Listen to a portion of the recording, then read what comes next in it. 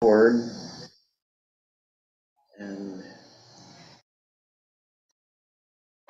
let's see. No, that won't cancel. Let's do live.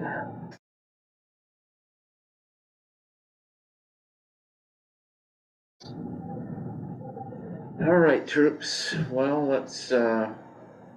let's get rolling here. We'll share up the screen. Oh man, I just did that. And what, did we lose Ace? I guess we lost Ace. Ace wasn't able to hear us this morning, so. All right, well, we'll do this for the record.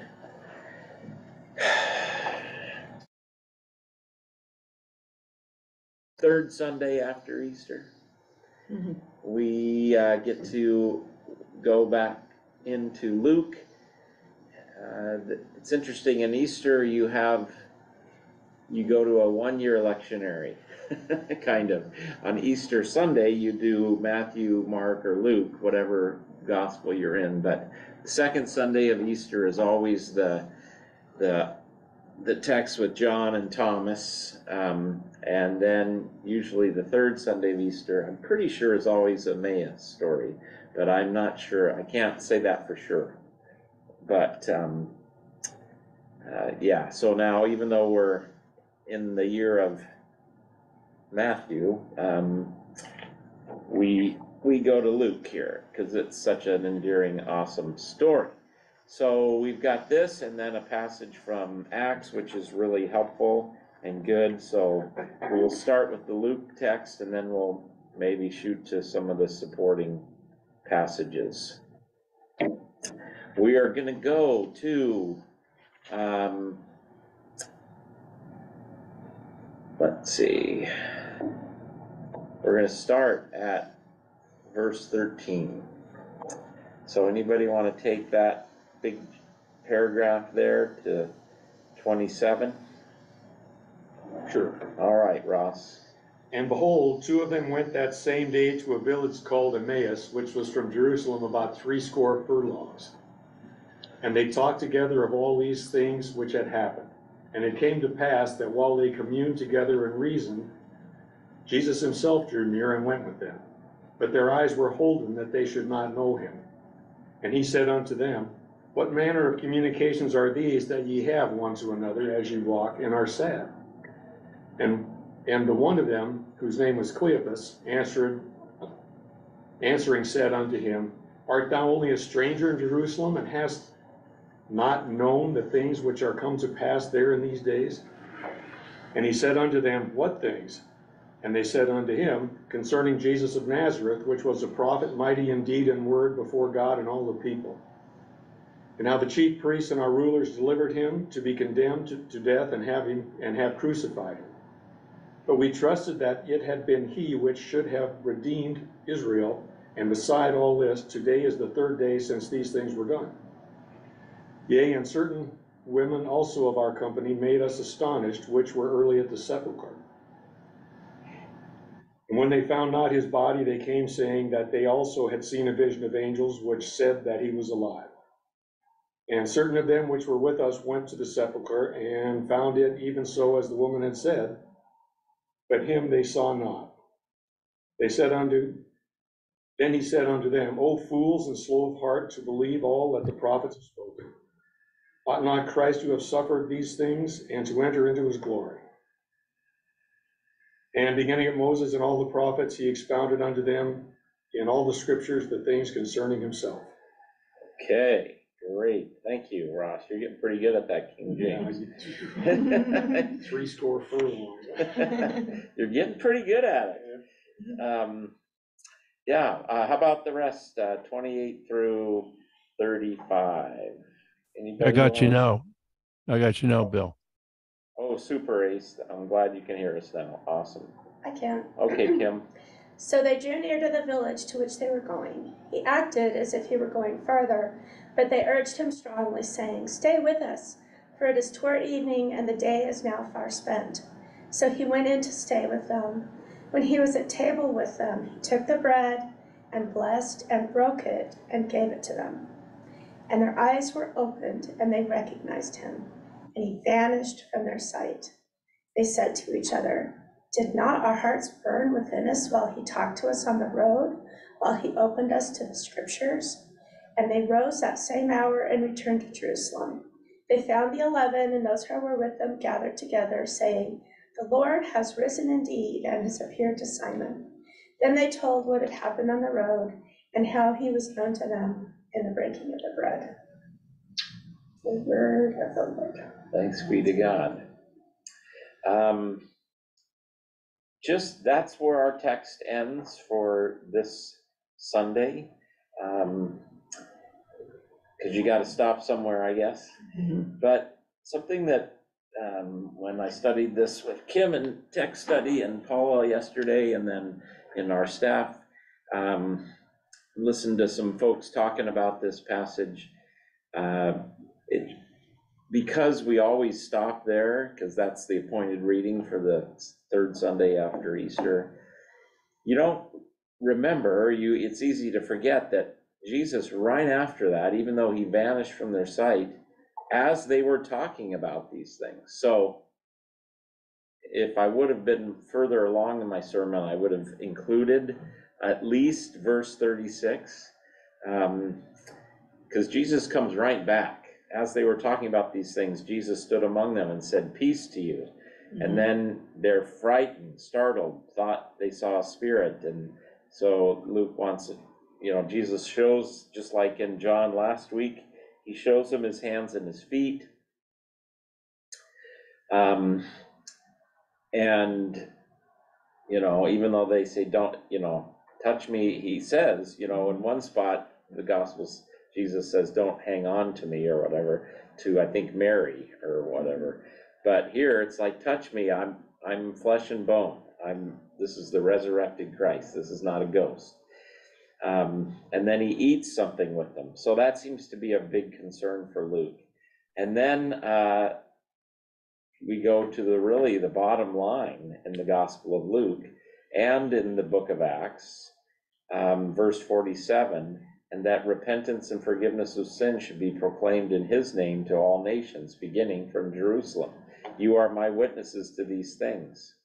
And behold, I'm sending the promise of my Father upon you, but stay in the city until you are clothed with power from on high. So there's the hold on for Pentecost. And then we get the story of the Ascension, which is where the Acts of the Apostles, the second volume of Luke, picks up. But I just think you get the sense that there was, a lot of time between the next appearance, and it doesn't. Jesus, while they're like, "Gosh, we recognized him, we had meal with him," and he's right back. He stands right among them. So I think that somehow, I don't know exactly how that's important. I think that's important. So with that as an intro, let me say a prayer and we will see what's striking you in this story. Gracious and loving God, thank you for your word and for the word about the resurrection. And so we pray that indeed our time together will be fruitful and helpful for our faith. In Jesus' name, amen. Amen. Okay. Yeah, so what jumps out at you here? I wish that there were a story about the Lord appearing to Simon. And is Simon Peter? Yeah.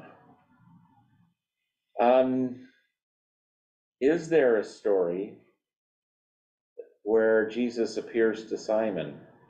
There is. I'm trying to think if there's more. So in the Gospel of John, after we had that text last week, all these things have been done. So if you go to verse 30 of chapter 20 in the Gospel of John, we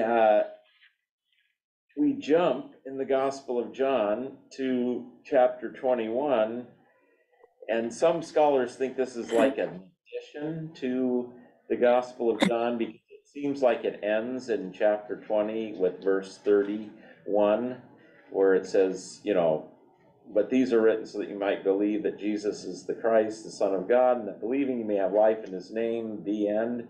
But no, not yet. And so we get this addition, and Jesus reveals himself again to the disciples by the Sea of Tiberias. And there it is. Simon Peter, Thomas called the twin, Nathanael and Cana of Galilee, the sons of Zebedee, and the two others of his disciples were together. Simon Peter said to them, I'm going fishing. And so, Jesus is in the shore. Do you have any fish? Peter realizes it's him. He jumps out. I think this is where he jumps out to meet him and all that. And Jesus says, come, let's have breakfast.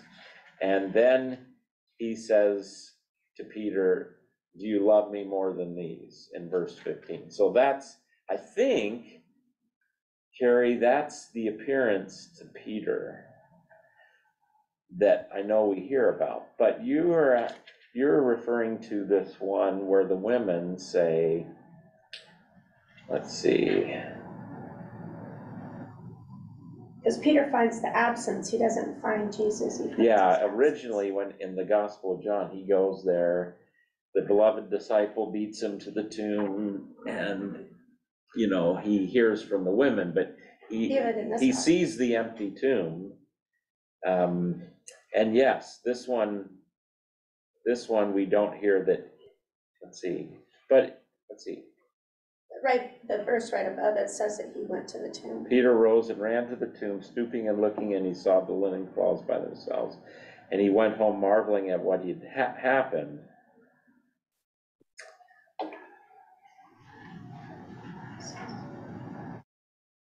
Yeah.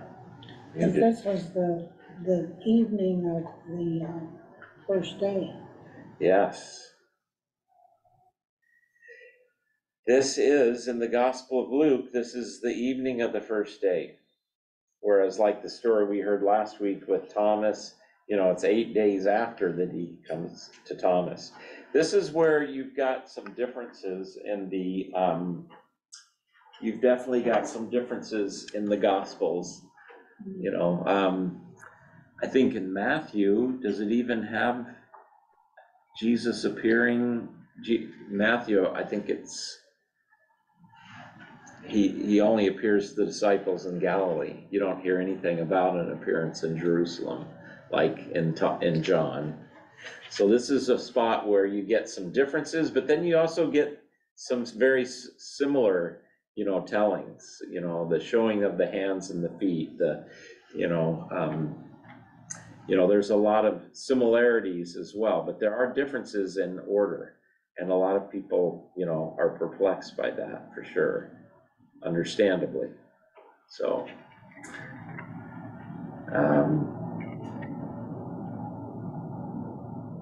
I wanted to zero in on when you said, Carrie, when you asked about, did we answer that question? Or you said you wish he would appear to Simon Peter, or? Yeah, I'd like to know when he appeared to Simon. When he did it. Yeah. Yeah, it says in 1 Corinthians 15 that he, in that creed that Right. Paul writes, that he appeared to Cephas and then to the 12 and then to 500. So he's probably talking about Pentecost there. Yes. But Paul specifically mentions Peter. Uh-huh.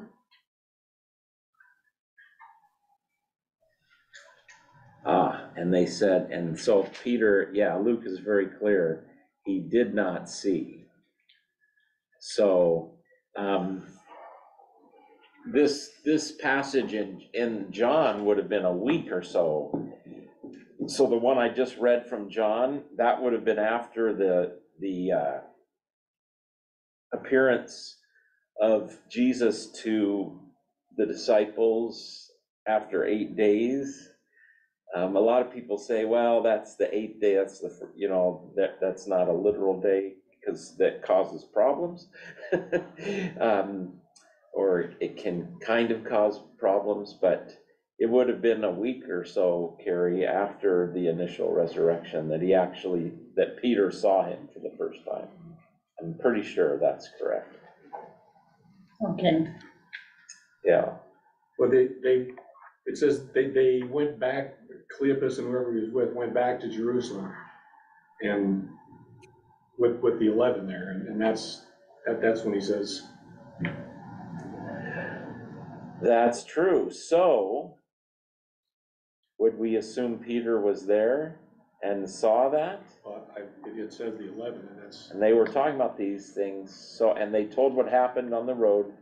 The Lord is risen. Let's see. And they found the 11, those who were with them gathered there. Thank you, Ross. That's right. They found the 11, those who were with them gathered together, saying, the Lord is risen indeed, and has appeared to Simon. I got your question now, Carrie. I wasn't following. We didn't hear about that in Luke, did we? Oh, you guys ask these questions that I don't even think about. Let's see what we got. What verse is that? 34. 34, okay.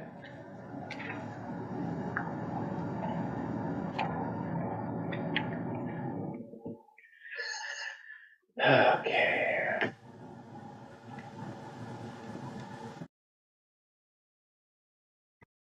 Here we go. These verses summarize the story at the same time that they bring the focus back to Jerusalem. The mention of the 11 indicates the absence of Judas and demonstrates that neither Cleopas nor his companion was one of the 12 apostles. The appearance to Simon was an event which was a crucial aspect of the earliest recitations of resurrection appearances. So that's the passage Kim quoted, because we would assume that Paul's word in 1 Corinthians 15 is actually earlier than the writing of the Gospels. So that's where this commentary is saying the fact that Jesus appeared to Simon, to Peter, is a part of the ancient oral story. and Luke and Paul were real close. And Luke and Paul were close, so Luke puts that in there at this point. Even though I don't think he's told us how about that yet, right? No. Okay, so like I say, I get why, Carrie, you're asking that. Although Luke only mentions it without telling the story. The report of the women of the empty tomb was not believed, but now this story is related to the 11 along with the appearance of Simon. Will it be believed? Will it be understood? Luke moves quickly into the final appearance story, which is the one I kind of went on and read. So interesting. So we have to go to John, but John's appearance, the thing out at the lake, was way after Luke's, chronology, I guess you could say. Yeah, and this is where a lot of people, I'm certainly not suggesting this is a struggle for you, Carrie, but a lot of people see the differences, in the resurrection stories as a problem. And I see them as validity of the truth of the matter. I've said this many times, right? You remember me talking about how police officers or detectives, when they interview people about an accident or a crime, and everybody's perspective is exact, they know there's collusion. That's Because right. nobody remembers something exactly the same. And so the fact that there's some differences actually goes to its credibility more than it's than taking away from it, in my view. But yeah. Well, the gospel writers all heard these. I mean, they took it from oral history and wrote down Right, especially Luke and Paul, you know, I guess the tradition is that John and Matthew and Mark, well, may have actually been, you know, followers of Jesus, but. Yeah, and it's interesting how Ross's Bible and my Bible are so different in explaining things. I can follow, but this is all, seems like it's all, his is old English and mine is Oh, yeah, yeah. modern, yeah, whatever, yeah, written, you yes. know. Yeah, the King James is written in the thous and the these and Yes, the exactly. wherefores and it's in the King's English, you know, Yeah. way back when. The way they said they communicated with each other was funny and Well, they communed together and reasoned, They communed together and then I think reasoned. the next verse was, but their eyes were holden that they should not know him. yeah. Their eyes were holden, yeah. So in other words, what does that means? They couldn't see him. They were kept from seeing him. So yeah, Karen, that's why we have more modern translations, because People can we don't speak that way. We Yeah, don't know what people that can understand it yeah, better. people don't understand it, yeah. And the other reason we have newer translations is the King James Bible had very limited manuscripts compared to what we have now. We have way better, older, more dependable manuscripts than they had when they translated the King James. But still, even with that, you know you're reading the same Bible. You know you're Yeah. reading the same verse. It's so. But yeah, there are some people I know, and again, it's some churches and stuff that's like King James only. That it's like that translation was divinely inspired, you know. And so, you know, all these modern translations they reject out of hand. Like even the NIV or the ESV, the Revised Standard Version, they say those are all biased and corrupt, and I just have never. I don't know why this chair is not as soft as this chair. They should be the same, but I want the soft one. Yeah, that's so much better. Yeah, so that is a thing, you know, that's a whole nother. Well, they're using more modern language of today. Yeah, which in the you NIV. want, yeah, exactly. And that's one reason, by the way, we have a different version of the Lord's Prayer. It's not the only reason, you know, when we say, instead of our Father who art in heaven, hallowed, the other version is our Father in heaven, hallowed be your name. We still use hallowed. Your kingdom come, your will, not thys. You use yours instead of thys, because we don't say thys today. But again, that the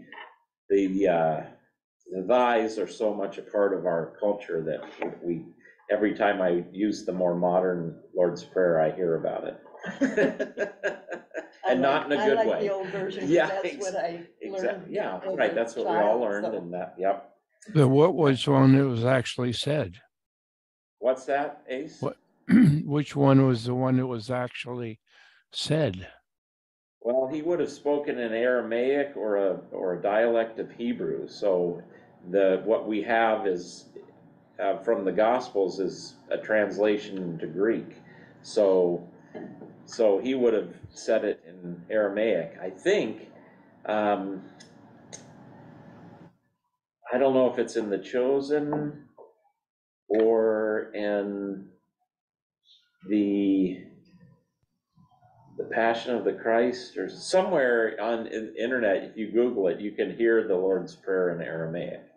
You can hear what it would have sounded like. I've heard it done. So yeah, you know, hallowed, you know, thy kingdom come, those are all just translations into English. But when we memorize a translation, you know, it's hard to deviate from that, you know.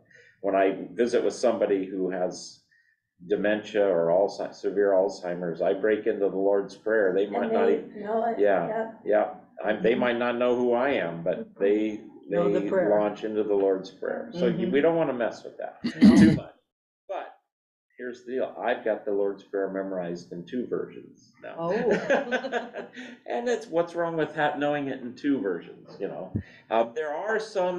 There's a couple phrases that it's a struggle on how to translate them. And the newer version, which by the way is actually older than the one that we consider the old version. But the newer one, instead of saying, lead us not into temptation, it says, save us from the time of trial. Yeah, Which actually is more, I think, accurate. Yeah. And it has to do with how it got translated in the Latin and, you know, all of this stuff. So that's a plus to the newer, actually older version. But anyway, sorry, I don't know how we got on all that. But yeah. You know, the other thing that's funny about this, where Peter, we don't even see where Peter actually saw Jesus. Yeah, But they note it here, they didn't believe the women who actually saw Jesus. there you go. no, because they were just women. Because they were women. Yeah, and we don't want to pass over that without reaffirming that in all the Gospels, women were the first carriers of the good news. Mm-hmm. Now, some people make a big deal that Paul leaves them out in his 1 Corinthians 15 telling. You know, first he appeared to this person, then Simon, and then to 500. Well, they're clearly in that 500, but he says he appeared to 500 at one time. We don't hear anything about that story in any of the 4 Gospels. And Paul leaves them out, and that's like, why didn't he? Well, Paul is if you look at that formula, it's just like you would list witnesses in a court of law. Like, who are the witnesses that are going to come? And were women allowed to testify in the court? No. Mm-hmm. So I think that's why he leaves them out, is because not that he didn't value their view or whatever. I think when you look at the way he talks about other women, clearly he valued them and ministry and trusted them. In fact, he sends Phoebe with the epistle of Romans to the church in Rome. You know, if you had issues with women, you probably wouldn't, you know, entrust your longest, most important letter. So I think it's cool how Phoebe is the bringer of the letter of Romans to Rome, just like the women at the tomb were, you know, the first carriers of the good news. So, but I think that's why Paul left them out in 1 Corinthians 15. But they're in all the other Gospels. And, but yes, unfortunately, women in Jesus's day could not testify in a court of law. If a woman saw a murder happen, it doesn't matter. They would not be, their testimony would not be accepted. So, yeah. So the fact that there are women at this right involved. And then finally, another example for the legitimacy of these stories, because many people dismiss them. You should know that. Many people dismiss them as just kind of creations of the evangelists, and that's why they're so different and all of this. Well, if you were going to make it up, would you have women be the main witnesses? You know, if you were going to make it up from scratch, you wouldn't have women be in this day and age. No, because it's always been an age of men. That's right. From the beginning. Right. So if you were going to make it up, you wouldn't have women be the main tellers of the story. That's why I say I think that also goes to its historicity, even while we see that there are differences, how many were there, you know, which ones, you know, I think that also goes to its legitimacy. So, all right, well, let's keep digging into this. What else? You know what I like jumps about out? this Yeah, what do you like? Yeah. When he had showed the disciples his hands, Yes. then he says, "Do you have anything to eat around here?" Yeah. I love that. Yeah. And they gave him a piece of fish, and he took it and ate it in their presence. Yep. Do you have anything to eat? I'm hungry. It's a typical man thing. It's true. They gave him a piece of broiled fish. Yeah. Yep. Just like in the story of Jairus' daughter, he said, make her something to eat. Oh, You that's know, because right. it shows that they're human, that they Yeah. still have. Yeah, give her something. Oh, I forgot digestion. about that, about Jairus's daughter. That's the only thing I remember from confirmation. Is that right? I remember the pastor pointed that out, and for the longest time, I didn't know why. And then it just occurred to me, I think when I was working with the humanity of Jesus, it's like, oh, to show that she was human, Yeah. she wasn't a ghost. Yeah, well, I love that too, Karen. Yeah. And I don't know, I think I might just read some of it or put it up on the screen on Sunday, I'm not sure. It's just a lot of, but it's a part of the story, it's hard not to keep in there, so. That's cool. Yeah, yeah. So what else strikes you about the talking on the road to Emmaus and all of that good stuff? Yeah. Well, the other thing I was thinking about after we talked yesterday is the description of who they thought Jesus was. They wouldn't have recognized him anyway, because they're saying he was a prophet, he thought, he was supposed to save us from the Romans and all this stuff. Yeah. Mhm. Yeah, great point. And is this a way of critiquing that view of what redemption was going to look like, I wonder? That'll be good for our Sunday morning class a couple weeks from now. That's a good thing that we didn't talk much about that so far, Kim, that, what things concerning Jesus, how our chief priests, they had him crucified, but we had hoped, so they had lost hope. We had hoped he was the one to redeem Israel. Why 1 Peter 8? Knowing that you were ransomed from the futile ways inherited from your forefathers, not with perishable things such as silver and gold. That's where Peter gets his explanation of the second article, that he redeemed us not with silver and gold, but with his precious blood and whatnot. So, and redeemed his people. That's another great, I think, is that Zechariah talking back in chapter 1? But what does it mean to be redeemed? And what is that going to look like? Is this a critique of that? That you guys have got it wrong. That's not what redemption is. Because what are they saying they are expecting? When they say we had hoped he would redeem Israel, what would that mean? Kick the Romans out. It probably would involve the government, yeah, and who's in charge, yeah. Carrie, is that what you were going to say? Yeah, I think it would mean that, in addition to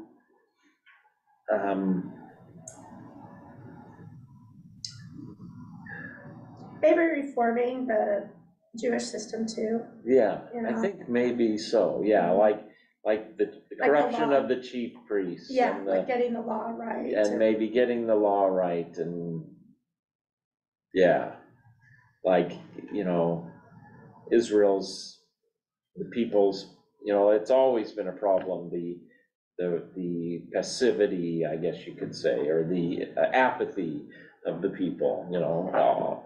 The church always struggles with this. Israel struggled with it. We just want to live our lives, whatever. We don't want to mess with all that religious stuff. I'm sure all of that was meant, but I think you'd have to include the domination of the Romans being, removed as well. So, but yeah, so what is Jesus saying? Yes, and besides all this, and then Jesus says, "O foolish ones and slow of heart to believe all that the prophets have spoken." Hey, Kim, there's another heart one. I had thought about the Peter in the second reading, or the first reading for Sunday, the people are cut to the heart, and then the disciples say, "Didn't our hearts burn within us?" But here we got slow of heart.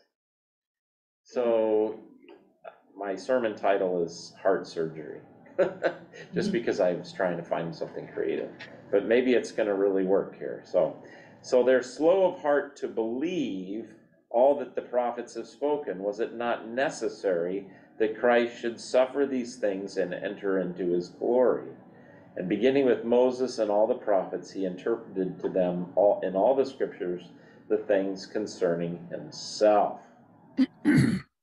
So, that's intriguing.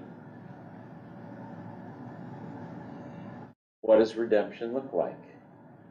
There are Christians today who say, yeah, redemption for us Gentiles was Jesus dying for our sins and being raised to make us just, but Jesus is still gonna redeem Israel proper, that he's gonna come back, that Israel as a nation is gonna be reconstituted, the temple's gonna be reestablished, all of that's gonna happen. They're called Christian Zionists. And I'm like, aren't you guys just falling into the same problem that the disciples have? Because even though they get this, that Jesus is raised from the dead, look what happens in Acts. Let's just go to Acts 1. We're getting ahead of ourselves here a little bit, but we kind of have to go there. So we get volume 2 here, and Jesus saying, hey, hang out in the upper room until the Holy Spirit comes. And then we hear about the ascension. And we hear verse 6. So they had come together. They asked him, Lord, will you at this time restore the kingdom to Israel? And Jesus doesn't say, you guys don't understand it. He says, it's not for you to know the times and seasons that the Father has fixed by his own authority. But you will receive power when the Holy Spirit has come upon you, and you will be my witnesses in Jerusalem and to all Judea and Samaria and to the end of the earth. So what our Zionist Christians say is that Jesus didn't say that he wasn't going to give the kingdom back to Israel, whatever that means. He just said it's not now. Yeah, and then he says, you are witnesses to all these things. And he told them to stay in the city until they have the power from on high. Yeah. Through Jesus' right. Yeah, through the Holy Spirit. Yeah. Holy Spirit. And the point of all that is for them to be witnesses from Jerusalem, Judea, Samaria, and to the ends of the earth. So now, how I read this is that the way God's kingdom is going to be established on earth is through preaching, is through proclaiming the gospel, which is what the church is all about. For me, Bill Crabtree, reading scripture, I don't think I think we're done with Israel as a nation. But I'm not talking about the Jewish people. They always have the covenants, they have the promises, they have that special place. Paul believes at some point they're going to come back in. But the actual place of a physical nation like Israel, modern day Israel, like that's part of, see, a lot of Christians see the establishment of modern Israel as a part of the biblical salvation story. I don't. I'm all for Israel existing and being a nation so that the Holocaust never happens again. I'm all for that as a really important ally of ours in that area of the world. But I don't see current modern day Israel as being A sign of the biblical, and a sign. But again, I want you to know that's out there. And we run into that. They aren't Yeah, a theocracy anymore. right. They're not a theocracy. They're a democracy, and a messy one, just like ours. Yeah. I mean, they can't even, look at they're. So yeah, they're not a theocracy. Now, so again, this Christian, you can go. They've got supposedly I don't know what organizations have all the accoutrements of the temple ready to go. You build that temple, they got the golden lampstand made, they got all the stuff ready to go in there. It's just waiting. If they were Christian Zionists, they'd have a reading room, wouldn't they? Yeah, I A don't, reading a room? reading room like, Christian Science. oh, Christian Scientists. scientists, Yeah. got it. There it is. There it is, we got one. We got one today. That's so good. That's so good. Oh, I love it. So this is the second reading? no, this is just, I just had to go there from, It's Jesus kind of plays with them a little bit here, because they're saying, he's already restored the kingdom, right, in his death and resurrection. And so instead, he says, you'll receive power and be my witnesses. That's what's really gonna happen. Yes. So I'm gonna open your eyes, you'll get the power of the Holy Spirit, yeah, and then you'll tell everybody that this kingdom's been restored, yes, basically. right. And it has nothing to It do has with nothing to do with whether we're in the charge Romans. or the Romans are in Uh-huh. charge. Yeah, Yeah. that's the way I read it. Uh-huh. Yeah, Yeah, yeah. And, yeah. I mean, fortunately, it won't, if we're wrong, yeah, so, He uses those words when he's talking, when they ask him when the end of time is, as he, if it's not Yes. for you, then, the Yeah. Father knows, but nobody Right. else does. right, yeah, yeah. So that end of the world stuff, end of history stuff is, don't worry about it. It's, only God knows that. But get to work and start preaching and telling the news. So, yeah. We've also talked a lot about, yesterday, I've been really thinking, Kim, about the Emmaus. We don't know where it is. And some people say that was intentional, as a way to, but at least that's what one of our pastors were saying. Let's see here, though. Let me just see if Emmaus, destination of two disciples who Jesus traveled from Jerusalem shortly after the resurrection. The village location is disputed.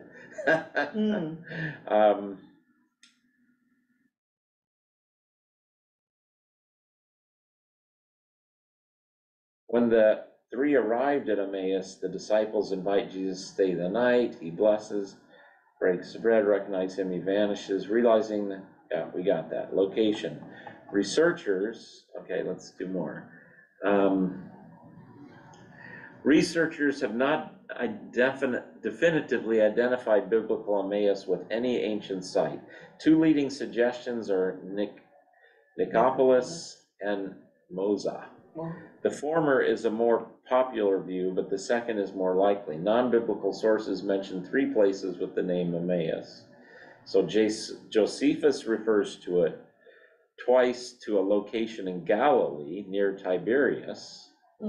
So this is the Jewish historian that comes after Jesus. Josephus refers to a different Emmaus in the hill country of Judah. Josephus, 1 Maccabees 3 and 4, and several other sources describe an Emmaus in the Shephelah lowlands. So that kind of changes that a little bit for me. So we don't know which Emmaus it was, but There might be three. there were Emmauses, if we trust Josephus and the intertestamental book of the Maccabees. Yeah, so it goes on. Anyway, the reason I brought that up is when I think about how you preach this and how does this land for you and your life, are we all on a road to Emmaus? Are we, is that really, so life is a journey. And sometimes it's hard to see. Sometimes we have grief that's disorientating.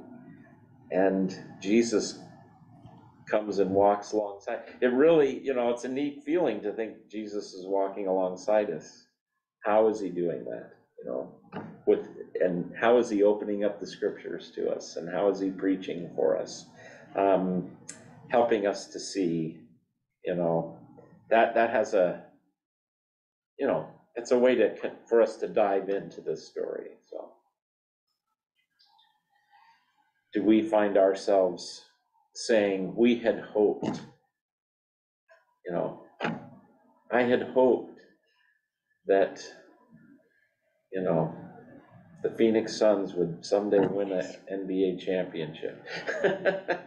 I had hoped the Mariners would have a great season, you know. I had hoped that my friend would not die of cancer. I had hoped that, you know, I would get that job or not lose my job. I had hoped that I'd get a better score on the test. I had hoped, you know, life along this journey has lots of disappointments. And, you know, where's the good news for us? And it has something to do with Jesus walking alongside us, coming to us in word and sacrament, even though it's debated whether or not this is a vague reference to the sacrament. You know, like Jesus broke bread and they, you know, is this the Lord's Supper? And some people say, oh, that's Luke's, you know, bringing in the Lord's Supper. I think that's a big question. I couldn't say that with any confidence, that's for sure. But And, you know, it just strikes me how it says he was revealed through the bread, though. yeah, he was revealed in the breaking bread. of the bread, which, although it's interesting, yeah, and this is where it's interesting. This is where I love it if we just think about his word and sacrament. So their hearts burned when he opened the scriptures. So, and not just like he took out a Bible, but he taught and preached about him and said, this is the Messiah. Look back in Isaiah 53, or look in Psalm 22, or whatever passages he went to, or that's when their hearts burned. But then, and they found you know, and their eyes were open, they recognized him. And let's see, but then it does say that when he was at table with them, he took bread, blessed and broke it, and gave it to them, and their eyes were opened. So their hearts burned when he spoke the word, and their eyes were opened when he broke bread. Yeah, Kim, I'm with you. I feel like this is... It's just surprising that Stephen Paulson, yeah, of it's all got people, such an issue with that. Yeah, would say no. yeah, yeah. Because it's the same language. Yeah, I mean, then it, you know, yeah. But where it preaches, if it is a reference to the Lord's Supper, is what does Jesus give us in our disorientation? He gives us his word and sacrament. That's what we cling to in the midst of all of our disappointments. You know, that's what we have to hold on to. Or that becomes our road to Emmaus. Yeah. You know, that's kind of like what I was saying yesterday. Yeah, yeah. Like Sunday's my Emmaus, and then the rest of the week, it's like Monday I wake up and I'm Monday through where Sunday. did it go? Yeah. You know? Monday through Sunday is the road to Emmaus, and Sunday is Emmaus. Yeah. Yeah, I like that, Kim. That's good. That's good. Yeah. I really like the verse 29, where it stay with us, for it is toward evening. The day is now far spent. Yeah. It reminds me of Holden evening vespers. Oh, that's right. Yeah. Stay with us now, for it is evening, and the day is almost over. Let your light scatter darkness, and shine within your people here. Yeah, you almost start to sing it right there, don't you? Mhm. Yeah. And we want Jesus to stay with us. You know, they don't know it's Jesus, but they know something's special. Yeah. In looking in John in chapter 21, Jesus says, children, have ye any meat? Like, I mean, the same words as he said there when it is on the shore of the Sea of Galilee. Yeah, I think these stories of Jesus eating with the disciples, you know, again, even though there's some differences and details, just really, points to, this, and there's hope in that too. I mean, we're gonna experience a resurrection like his, so I love the thought of, we're not gonna be these disembodied spirits floating around in the clouds or something, that resurrection's gonna be a real, new heaven and a new earth. It's obviously beyond our comprehension, but it's gonna be tactile and real. Well, yeah. I mean, there's gonna be good food and it's gonna be enjoyable. Won't we all be vegetarians? I don't know. Yeah, the lion and the lamb and all of that. Yeah.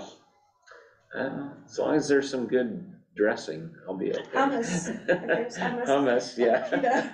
It's like, good bread with no problems. That Israeli hummus and pita. Yeah, oh yeah. Or like the Indian, what do they call the bread? The fried bread. Naan, yeah. Roti's real cheese. Oh, I just love I can't eat much of it because it's, I don't know, but that bread that you get at the Indian restaurant down here, It's okay.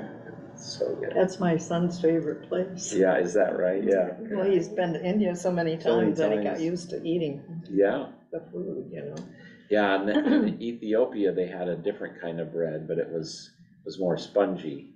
But yeah, you didn't have utensils, Yeah, you use got your these big hands. things of food and everybody just dove in. Man, there was some good food there. Sorry, we're getting close to lunchtime. So Yeah. I wondered what Emmaus meant, just what the word meant. Yeah, And it says that it might come from the Semitic word for warm spring, so interesting that it would maybe be like, I don't know, maybe it's a stretch, but yeah. streams A of spa, water, streams of yeah, water. or right, something right, like where that, the water, where our thirst is quenched, Mhm. yeah. Like going for a long hike, and then you get there and it's a spring. I still remember the times I've been on really long hikes and we were praying we could find the spring that was on the map. And backpacking because we were out of water, and you make your way up this wash because it says on the topographical map, there's a spring. It's about a quarter mile up this wash, and you get up there and it's like, yes. It was there. Oh yeah, there. And some of the best tasting water ever. When you're really thirsty like that. Yeah. Well, let's see. So I got a couple more things, and then we'll go to the the supporting text. I have this underlined in my ESV that there's something here about their eyes are kept from recognizing him, and then down below their eyes were opened, and then he opened to us the scriptures. So their eyes were kept by who? It doesn't say by the devil. It doesn't say by some other person. It seems to imply that God kept them from recognizing. And that at first sounds like why would God do that? What's the deal? But I think that speaks to our experience on the road to Emmaus, Monday through Sunday. We don't see God face to face. Our eyes, it's not easy. And this is where we need the Lord to come, or the preacher, which I don't mean a pastor necessarily, I mean a friend, somebody to come and give us the promise, and promise us, that he's there. Hey, Bob, come on in. Come on in, partner. Yeah. So the fact that their eyes were kept you know, from recognizing, that's a detail here that Luke, it's very important to Luke. And I'm not exactly sure what to make of it. I kind of feel like it preaches that God is hidden.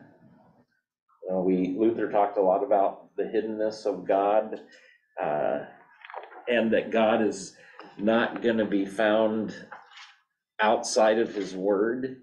He says this, you know, this is where I'm gonna find you now, and not just, you know, out there in the old place. So that could be a sermon right there, you know. And then how is our eyes open? It's weird though that he said they were opened after the bread, but they weren't opened after he interpreted the scriptures. Their hearts burned, but their eyes were not opened. Oh, did our not hearts burn with us while we talked on the road, while he opened to us the scriptures? But that's right. And then down below, we get,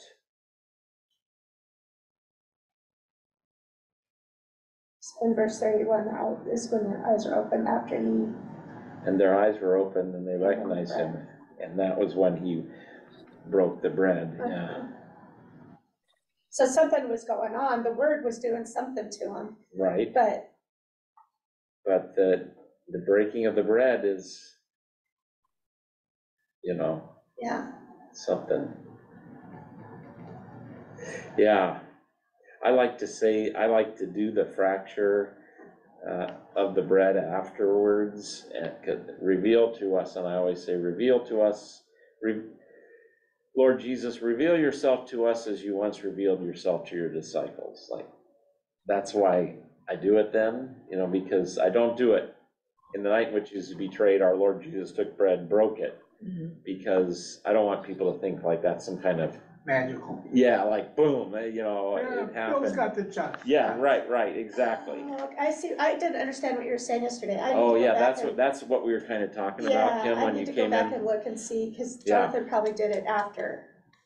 No, I think You think he he did. I think he did. He does not do that fracture. Like I say, I think typically he doesn't do any fracture. He just, you know, which is what we're all taught in seminary. Don't, like, although my Missouri Synod pastors broke the, you know, but you're not supposed to do that, because we don't take the wine and pour it out, like, so why do you break the bread? Even though, yes, he broke bread, but it's not like we're, you know, that's the magic. Catholic priests break the host and they put off a little quarter and drop it in the wine. Wine, yeah, exactly, yeah. And so we want to stay away from that, see? But I also think it's kind of powerful to do it at some point. I just don't do it at that moment.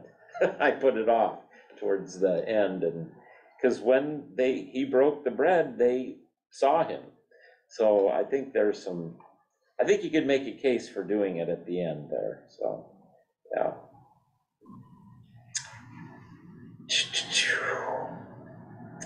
All right, well, we've worked this road to Emmaus text over pretty good.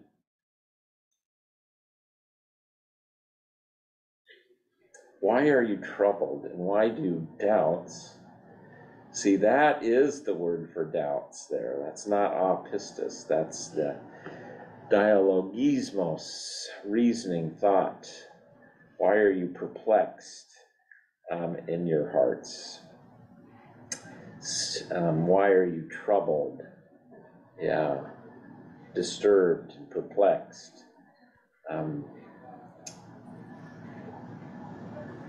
For a spirit does not have flesh and bones. I love this phrase, and I know this goes beyond our text, but where does it say, and while they were disbelieving for joy? Jesus stood among them and said to them, peace to you, but 41. 41, yeah, and while they still disbelieved for joy. So it's kind of like too good to be true, you know. I can't believe it, you know, it's just so wonderful. he said to them, have you anything to eat? So he seals the deal and has the food, has the fish. Makes me want to have a St. Peter's fish. Sea of Galilee. All right, well, shall we check out the second reading, or actually the first reading? Here. Oh, here I am. Go to.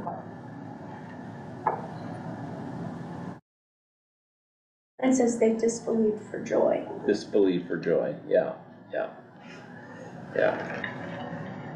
I love that phrase. So it's Acts 2:14a, and then we kind of skip the whole Old Testament stuff, just again for time. But Peter, standing with the 11, lifted up his voice and addressed them. And let's see. So 14a and then 22. So we skip a little bit. We skip this stuff, but we got to read that anyway, because this is a Bible study. We don't skip stuff. Men of Judea and all who dwell in Jerusalem, let this be known to you, and give ear to my words, for these people are not drunk, as you suppose, since it is only the third hour of the day, but this is what was uttered through the prophet Joel. And in the last days it shall be, God declares, that I will pour out my spirit upon all flesh, and your sons and your daughters shall prophesy, and your young men shall see visions, and your old men shall dream dreams. Even on my male servants and female servants, in those days I will pour out my spirit, and they shall prophesy. And I will show wonders in the heavens and signs on the earth below, blood and fire and vapor of smoke. The sun shall be turned to darkness and the moon to blood, before the day of the Lord comes, the great and magnificent day. And it shall come to pass that everyone who calls upon the name of the Lord shall be saved. So this is where we pick up in our text. Men of Israel, hear these words. Jesus of Nazareth, a man attested to you by God with mighty works and wonders and signs that God did through him in your midst, as you yourselves know. This Jesus delivered up according to the definite plan and foreknowledge of God, you crucified and killed by the hands of lawless men. And God raised him up, loosing the pangs of death, because it is not possible for him to be held by it. And then, so we get this whole Old Testament thing, and I realize right away here as I continue to read it, although it's really good we've read this because it puts the whole sermon in context, I was reading the second Sunday and not the third Sunday of Easter. Our text is actually a little further down, Acts 14a, and then 36 through 41. So we did the 14a up here, obviously. So we're skipping some of the content, but what Peter does here is he walks through the whole Old Testament. He goes through, he preaches the Old Testament. And then is this where we pick up? I hope we didn't get this wrong in oh, maybe I tweaked I might have tweaked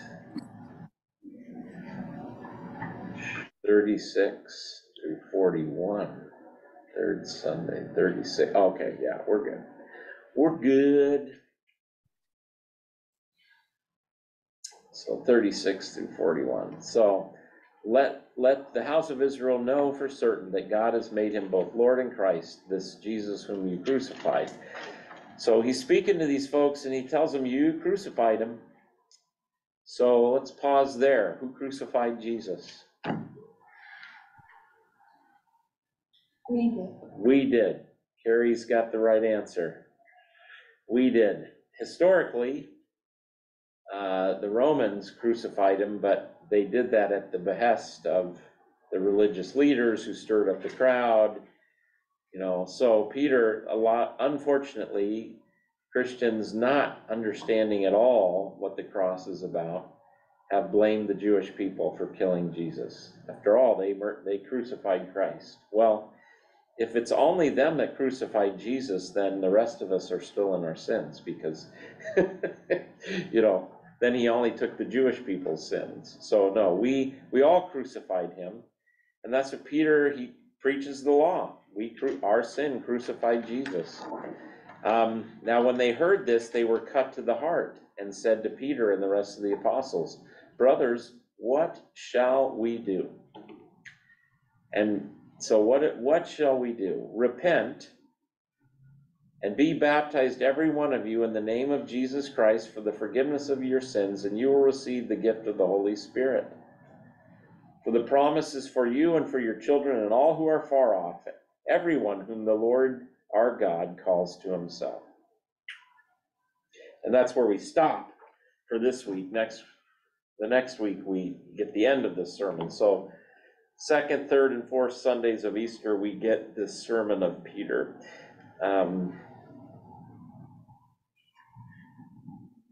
Where's the gospel? Where's the gospel here? Yeah. Where's the good news? Bad news is that we all crucified Christ. The good news is what? You get the forgiveness of sin, receive the gift of the Holy Spirit. Right, What? right. Yeah. Oh, sorry, that's Ace. Must have a phone And the call. promise is for you and for your children and for all who are far off. Yeah. Yeah, love that. So it's the forgiveness of sins. Notice that that's exactly what Jesus said this is all about too, in the Gospel of Luke. So Luke, Acts, those two volumes are very, very focused on including people that the average person thought were not included. Number one, Gentiles and sinners, but women, centurion, it gets more specific. Eunuch, there was a eunuch in Acts where they're riding along and he gets baptized. There were all kinds of people that were thought to be excluded from God's redemption that Luke makes sure we know were included.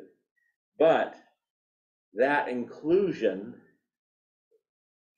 is the forgiveness of sins. That's what they're included to have. They get the gift too. That's not the gift. Including people is not the gospel, but the gospel is inclusive. The gospel's for everybody, but just getting everybody into the same tent is not the gospel. Like, hey, that's Unitarian, that's Universalist religion, Our gospel is completely inclusive of all people, but it is not the gospel. The gospel is forgiveness of sins. That's something our church struggles with today, because we want to be inclusive. But how is it that we're all included? It's the forgiveness of sins. That's the good news. It isn't because we've all done everything right, or have all the right social statements or all the right positions on things. Or once we get that right, everything. No, it's that we all need forgiveness and we all receive it. I love also this. Maybe it's important to just remind some cool connections for the promise. So notice you get the word epangelia, which is Paul's favorite word to describe the new covenant. It's a promise. He doesn't use the word covenant so much. So Paul and Luke, like Ross said, you've got a connection there. Epangelia, that is the gospel. Notice, repent. Okay, so what should we do? Well, repent.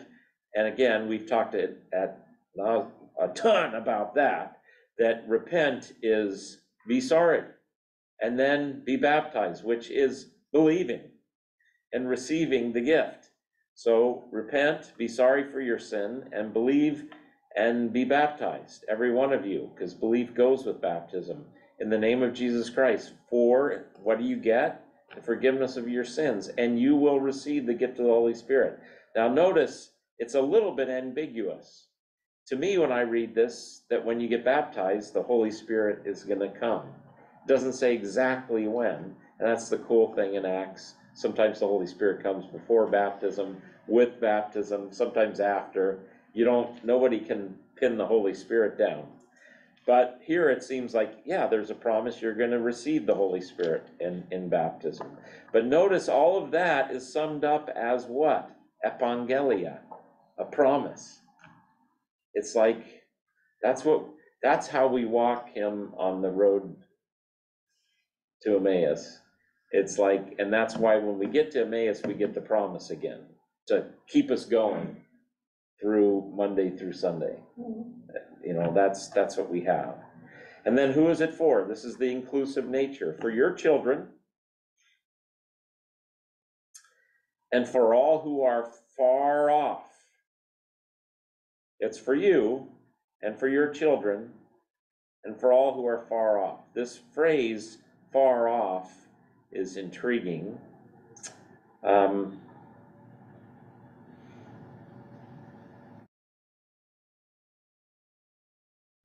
This is some cool little passages here, but there's some other beloved stories that you probably remember.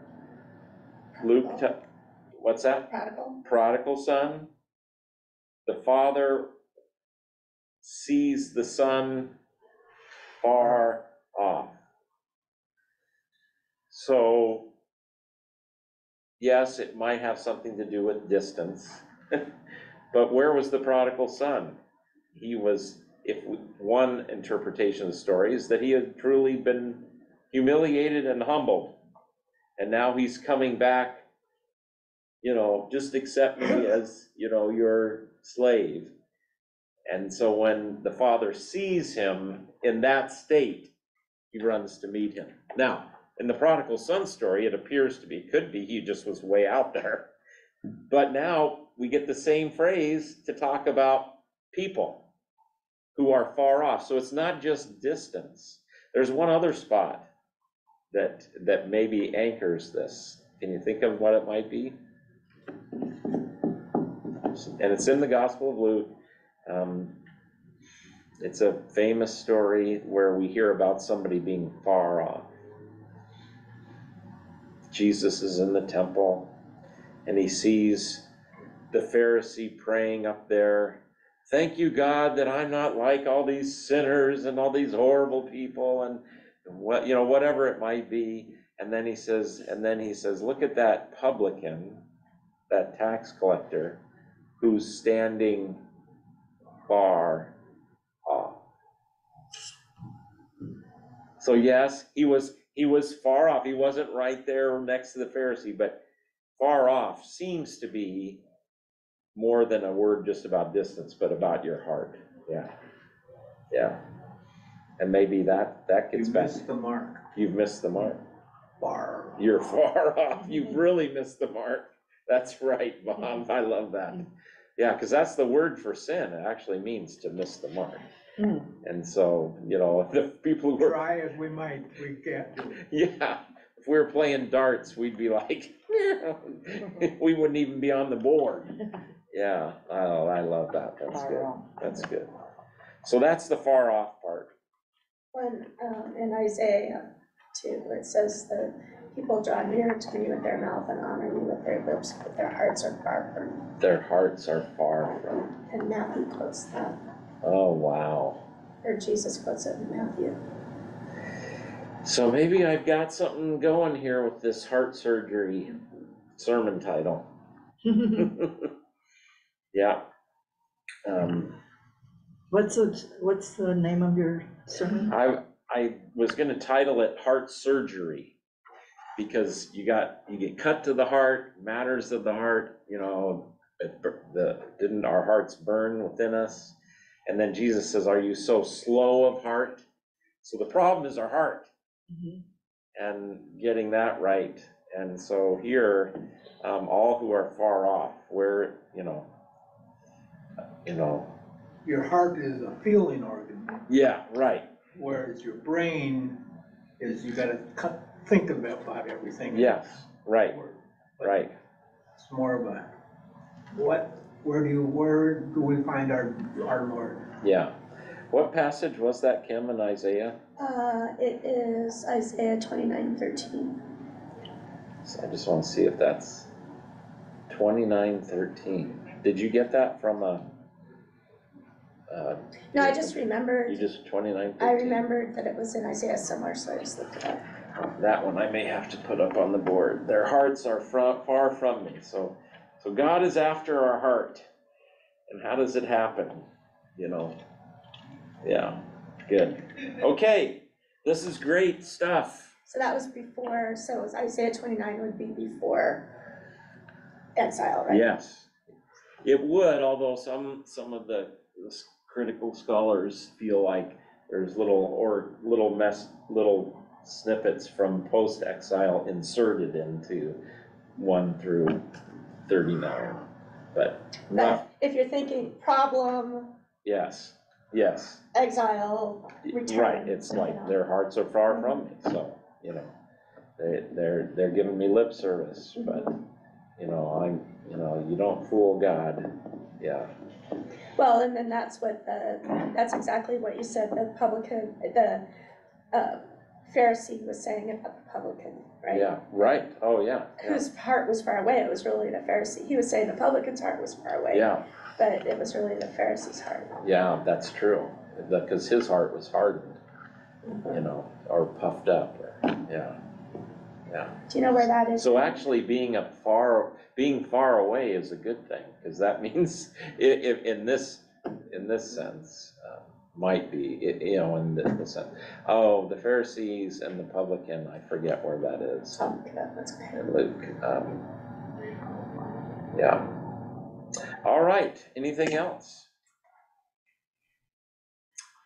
Well, lovely study. Looking forward to talking about the road to Emmaus on Sunday. And we've got the orchestra and choir singing. Hallelujah. Hallelujah. And we got the hallelujah chorus during the offering. So that's awesome. Let me close this in prayer. Thank you, God, for this wonderful meal that we're going to have in Hearty Meal, but what we've had in your word. Because your word is a meal, is the bread of life, the food that sustains us.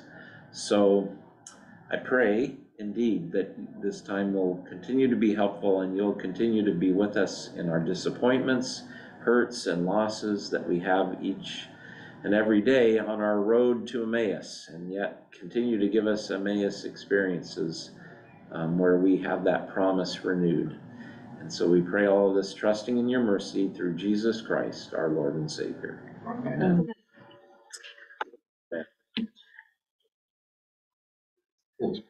Thank you. All right, Mr. Ace. God bless you, my friend. Let me stop the record share. And oop. Stop share. There we go.